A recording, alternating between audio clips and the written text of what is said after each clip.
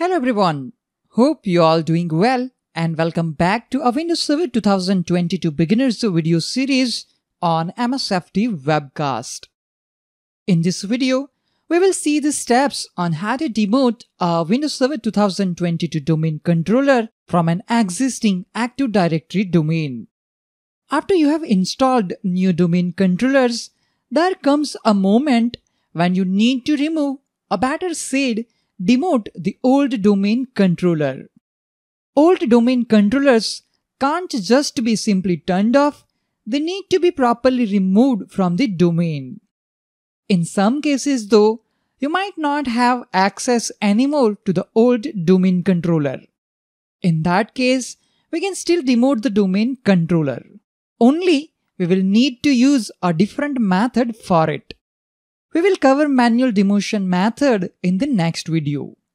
In this video, we want to demote our existing domain controller which is currently online. Before we can demote the domain controller, we will need to check few points to ensure a smooth transition and avoid any issues. First, check replication between domain controllers. We need to make sure that the replication between the old and new domain controller is running without any error.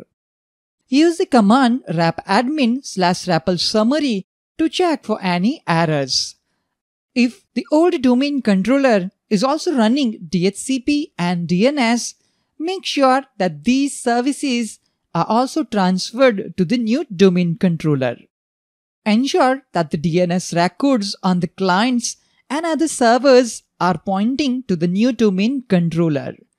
Otherwise, they won't be able to log in. If the local server is Global Catalog server, make sure you hold a copy of the global catalog, else the logon authentication will fail. Create a full backup of the old domain controller and verify the backup. This way, you can always restore the server in case of any issues. FSMO roles will be transferred automatically when you demote the domain controller.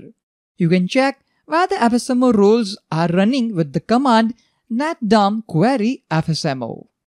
In our case, the all 5 FSMO roles are currently assigned to the new domain controller.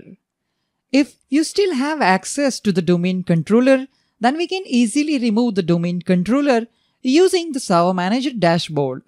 Else, we have to use the manual demotion options. In our case, the old domain controller is online, so we will use Server Manager to demote a domain controller.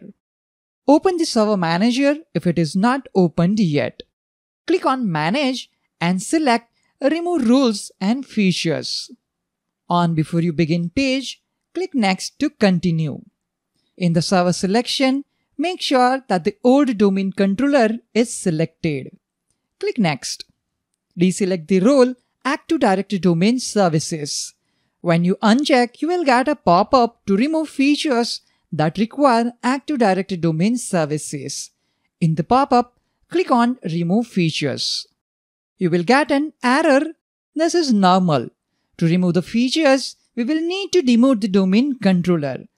Click on Demote this domain controller. In the next screen, we can change the credentials. Normally, you will perform these steps as domain administrator and don't need to change the credentials. In our example, I have used the account of our domain administrator to log into this domain controller, so we don't need to change the credentials. Make sure that you leave the force the removal of this domain controller unchecked. Only select this when you are deleting the last domain controller in your forest. Click Next. On the warning screen, it will give you a warning that this server hosts additional rules.